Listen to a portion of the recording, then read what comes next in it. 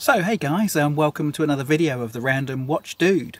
Today I'm going to make just a quick video for you. I've been having some thoughts actually about the Swatch strategy with regards to releasing these kind of cheap copies of their very popular modern luxury sports watches, and in particular of course I'm referring to the over the last couple of years they've released the MoonSwatch, which essentially is like a gimmicky kind of remake or copy of the Moon watch, the Omega Speedmaster, the first watch on the moon. Although obviously, as you probably know, there's a bit of debate as to whether that watch was the first. Certainly it wasn't the first in space. It may have been worn on the moon, but it wasn't the first watch in space. I think it was either Seiko or possibly even Breitling that got there, was it? I'll have to check that one out. But yeah, look, so Swatch a couple of years ago, I think it was now, they released the range of Moon swatches, the plastic watches with a quartz movement in them. Went crazy, there was just this berserk kind of hysteria around them. They were selling initially for 3 or 4 times their retail price. They were worth more as a percentage kind of profit margin, if you like. If you had one and you wanted to sell it, they were worth far more in terms of the percentage profit that you could make. The gross margin percent was greater for one of those than it was even for a Panda, a Rolex Panda, for example. So there was a massive hysteria around them. I must admit, guys, I was never sucked into it myself. I just didn't like it. I didn't like the concept, and I certainly didn't like the execution of those watches at all. Despite the fact that I'm a very keen kind of space fan, a very keen, astrological, with a keen astrological interest as well, in the planets and in the stars and in the universe. I still wasn't drawn into that because I just felt it was such a gimmick. Anyway, I've been thinking about why did Swatch do this? Because for me, to a great degree, I think they cheapened the the actual original OG Speedmaster. I think they cheapened that watch. I think they've kind of tainted it slightly, in my opinion, and to a degree, I will say, it's actually, to a degree, it's put me off potentially even buying a proper Speedmaster, because Swatch thought it was a great idea to just make these plastic copies of it. And of course, more recently, they've now done the same thing with the 50 Fathoms, which kind of was a bit of a sleeper watch anyway. Everybody talks about the 50 Fathoms. Everybody talks about how amazing the 50 Fathoms is as a watch. I've never seen anybody wearing one, so I'm not sure whether that's all just kind of the herd mentality. Once somebody starts saying that a watch is a great watch, then everybody just assumes that it must be, and then everybody decides that it's a great watch, even though, like I say, I actually don't know anybody that owns one. I certainly don't see many of them, even on the discussion forums and on YouTube and what have you. So anyway, I'm sure it's a fantastic watch. I've never owned it. I've never even tried one on my wrist. But of course, then just recently, Swatch decided to do the same principle they applied to the MoonSwatch. They applied it to the BLANCPAIN, the 50 Fathoms, and they've come out with this range of 50 Fathoms plastic copies, if you like, plastic pastiches of that fantastic watch. And just recently, and this is why I'm making this video, just recently they've just released an all black one, a completely blacked out one, which I'm sure people are going to go nuts for, and there's already loads of videos on YouTube about how great it is. But honestly, guys, I just think, why the hell are Swatch doing this? Because nobody else in the watch world is doing this. The other big players in the watch market, they're not releasing pastiches, homages of their own product at a cheap price, made of plastic. And we've all heard the stories about the buttons that come off of the MoonSwatch. If you just catch them on your jeans, and the button pops off, the chronograph pusher pops off. And I'm sure we'll start to hear the same things about the 50 Fathoms copy quite soon, about it breaking. And I've also read that the movement in that 50 Fathoms, although it's an automatic movement, it's not serviceable. So so it's kind of I just don't see the point, and I just think it's a shame. So I was thinking to myself, why have Swatch done this? You know, why have they chosen to go down this path of taking you know, the great watches that they make and just making plastic copies of them? And then it's occurred to me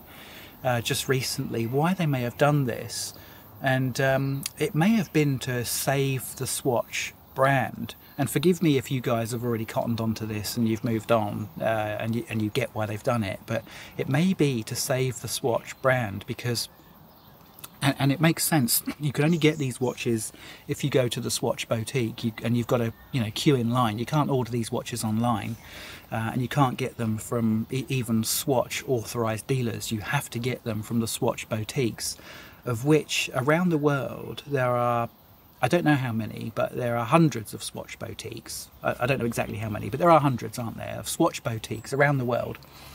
And it's very likely that Swatch released these watches knowing that there'd be a craze, knowing that people would be queuing up down the street outside the Swatch boutique to buy them. And I've come to the realization, guys, I think there's a very strong likelihood that the reason they did that was because the Swatch brand, the Swatch boutiques just weren't getting any customers. They weren't getting any business. And it's very likely that Swatch looked at that whole business model and said, this isn't working. We're going to have to close these boutiques, these Swatch boutiques, because nobody's coming into them anymore. And actually the product that we sell is cheap, and although the profit margin is good, the dollar value is not very good. We're not selling enough, we're not making enough money, we've not got enough revenue. So Swatch probably said, we're going to have to close all these boutiques. I think that's what happened, particularly post-COVID. I think that's probably what happened. So in some respects, I think it was a really, really smart move that they made. They said, how do we get people back into our boutiques? How do we get customers back in our boutiques, spending money, wanting our product again? Because clearly they don't.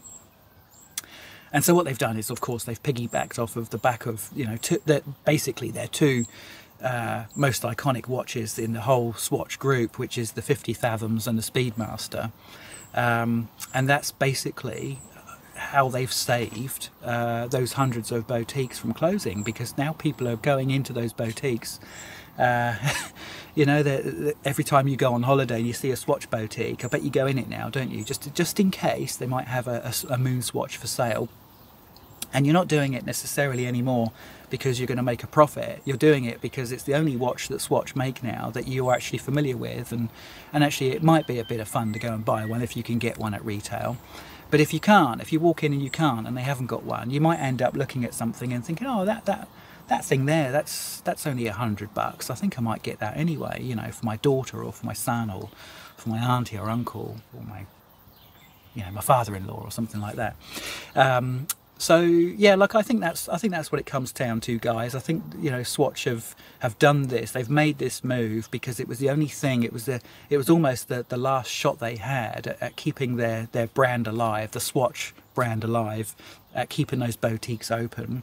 And it's obviously worked for them, because I don't think they're closing boutiques at any great rate anyway. So it begs the question, where do they go next? What are they going to do next? So they've done you could almost say they've done the 50 Fathoms now. They've kind of run out of gas on that one, I think, already. Look, they're actually quite nice looking watches. I think the MoonSwatches are ugly things. I think they're crap, if I'm honest. The 50 Fathoms looks like a nicer watch. I really like the India one. I don't know when I'd wear it. It's a bit like those Seiko 5 models, you know, the Street Fighter series. You know, they're lovely things to look at, but when are you actually going to wear it? And I think that's the problem, and that's why I'll probably never buy one. But I do like the look of some of them. Where does Swatch go? Because, you know, no question, the minute Swatch stop doing this, the minute they stop releasing pastiches and homages of other watches they already make, those Swatch stores, the amount of visitors will completely cease, and those Swatch stores will probably have to close. So let's assume that Swatch are going to have to keep doing this now because they found a way to keep their business alive. How are they going to sort of go into 2024 and beyond, and 2025 and 26? Because they've probably got a 5-year business plan, and we're only in really year 2 or 3 of that business plan. Well, it's likely that they're going to do something with the Seamaster, isn't it? I mean, that would be the next logical step, is do something with the Seamaster. I think they've definitely you know, done their dash, you know, with the Speedy. I think they've you know, milk that cow for as long as they can, and they're now looking probably at the Seamaster. So that's my prediction, actually, guys, going into, you know, the next year or two. I think Swatch will probably do something with the Seamaster. They will have to be very, very careful, of course, because the Seamaster is, how can I put it? A lot of us Amiga fans are very, very protective over the Seamaster. There's a lot wrong with the Seamaster, I think. There's a lot wrong with the current Seamaster, which is different to the Speedmaster, because the current iteration of the Speedmaster that's been out for 2 or 3 years now, I think it's fantastic. I love everything about that. I don't actually know why I've never bought one yet. I really don't. I've tried it on a couple of times. It's a lovely watch to put on. It's the right size. I'm not even sure why I haven't bought one yet, and I think I will probably get one soon. But the Seamaster's got a lot wrong with it, and I think right now, I think if Swatch were to do something cheap and cheerful and nasty, you know, with a plastic Seamaster, they might just tip us Amiga fans over the edge. So it will be interesting. I'm watching that space with great interest. Let me know what you think, guys. I mean, this was just a quick video just to share my views. I could be wrong. I could be completely wrong. So please do let me know if you think I am. I don't know anything more than you guys do. I'm just a random guy on YouTube who's making videos about watches. So let me know what you think, and I look forward to seeing you on the next video, guys. Cheers.